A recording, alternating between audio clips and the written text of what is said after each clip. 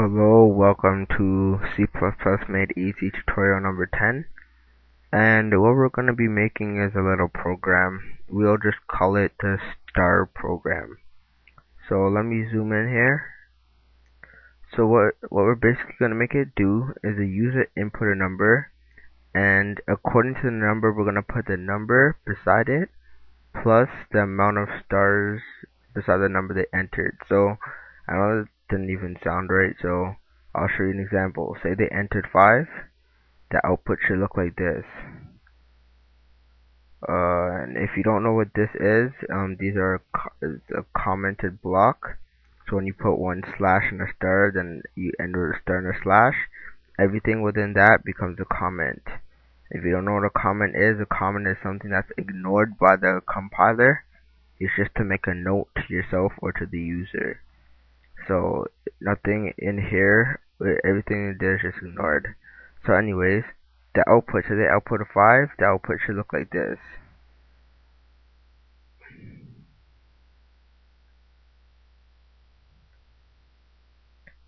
And I got this idea of somebody, but it's good because it will show you how to use while loops and for loops.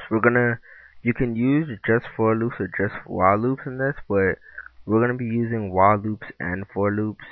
And you can probably do while loops in this, but we're gonna use a common while and for loops just to get used to the functions. So if you want to try this on your own to test your skills, then pause the video right now and make the program. Then run this video when you're done your program just to test it out to see if it's the same as mine. Or if it's different than mine, then you'll learn 2 different ways to do it. Or if there's something wrong with your program, you can watch mine and see how you can fix it. Okay, so the people that are watching this, that are still watching this, we're going to make a variable called num, because we want the person to input a number. And as we said in earlier tutorials, you always want to put in a prompt, so please enter a number. If you want to get fancy, you can put something like welcome to the star program. I know it's called the asterisk, but star sounds better. So welcome to the star program, please enter number, send num. So we're getting num from the user. So using this, we're gonna make our while loop. So I'm gonna put while num is greater than 0. So basically it's gonna loop until it reaches 0, and then when it reaches 0, then the loop stops, and you'll see why we did this. And inside it, we're gonna put count num, right? And after this, we're gonna put a for loop and name the variable name whatever you want. Put in to initialize it, and make sure it's equal to num. And then we're gonna put while I is greater than 0, and then I minus minus, and then we're gonna see out the star. So basically what this does is when it checks if num is greater than 0, then it's gonna put the number. Then it's gonna go through a loop, and remember, a for loop is a counted loop. So it's gonna go through this the amount of times it says so. So if num is equal to 5, then it will loop it 5 times, right? So it's gonna go put a star, then go back to the top, put a star, star, star, the amount of times that you put in for the number. Then since we only have one statement, we don't need to put brackets. So after this, we're gonna put count end line.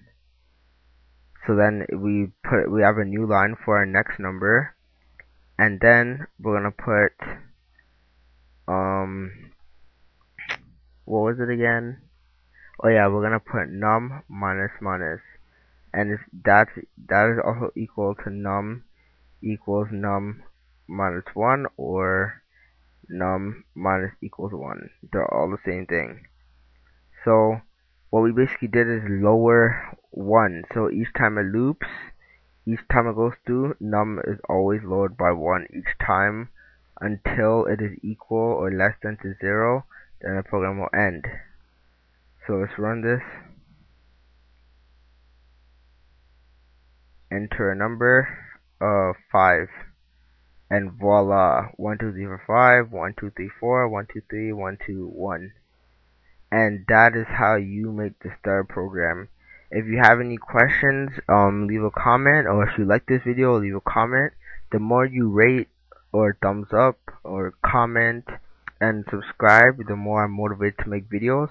Cause I'm making so many different tutorials like OpenGL, Allegro, and C++ and stuff that it's kind of hard to focus on one thing. But if you leave a comment in these videos, I'll mainly focus on these videos, so I'll make more of these. So if you comment, then I'll make more, so and more frequently. So thanks and bye.